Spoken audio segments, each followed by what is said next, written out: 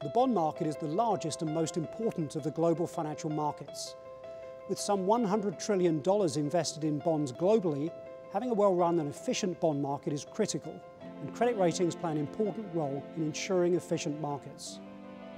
To understand why credit ratings matter, it's important to first consider the critical role that the bond markets play in the global economy.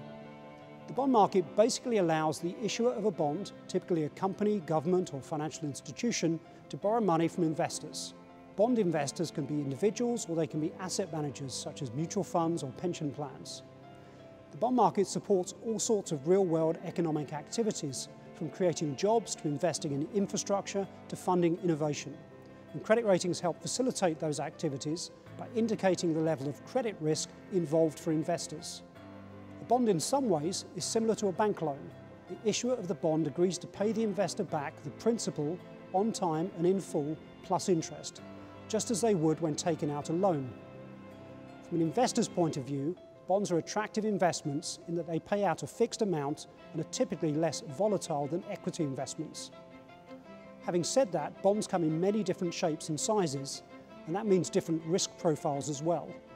We all know that when a bank provides a loan to a company or individual, they have sophisticated credit departments to determine the credit risk of the loan. The bank wants to know that the loan will be repaid. In the bond market, the investor is the lender, so the investor must have a way to determine the credit risk of one bond from the next. That's where credit ratings enter the picture. Credit ratings provide a forward-looking and relative assessment of credit risk.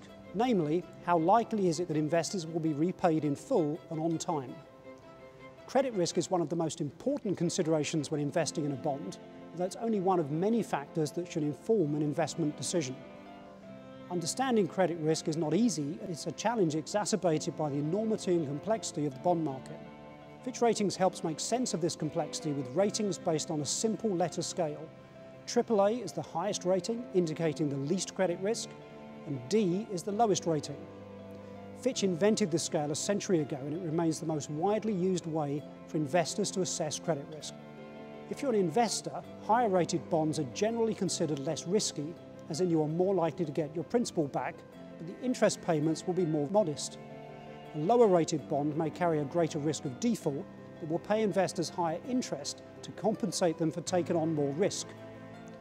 So if you're an issuer of bonds, a higher rating means it's cheaper to borrow money because your interest payments to investors will be lower. At Fitch, our credit ratings are supplemented by additional research, reports, commentary and analytics that provide context and insight into what's driving the rating.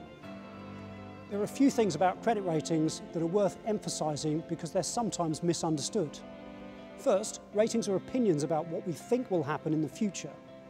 Unlike auditors who look backwards and deal in factual accounting of what has happened, rating agencies look forward. The second point is that credit ratings are meant to be a relative measure versus similar peers. And finally, it's worth remembering that ratings are one-dimensional tools to help understand fundamental credit risk. So now we know what ratings do and why they matter to issuers and investors. More broadly, credit ratings help achieve the economic objectives of the bond market by making the market more efficient through better information.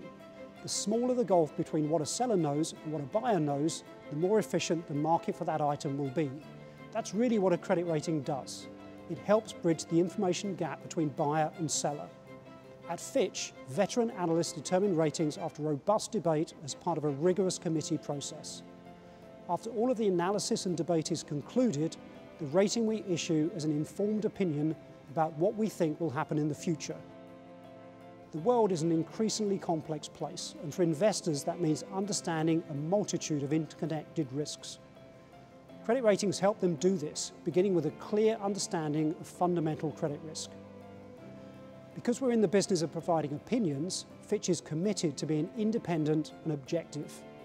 We have a role to be as vocal as we can be about the risks we see, not in a sensational way, but in a well-researched, well-reasoned, analytical and transparent manner. And of course, others are free to agree or disagree with us. So why does all of this matter to the global economy? Having healthy capital markets is a key requirement for sustainable economic growth. And healthy capital markets require information and transparency. Credit rating agencies level the information playing field between buyers and sellers of bonds, and ultimately that helps to build factories, create jobs, pay college tuitions and fund retirement. That's why credit ratings matter, and that's why Wall Street matters.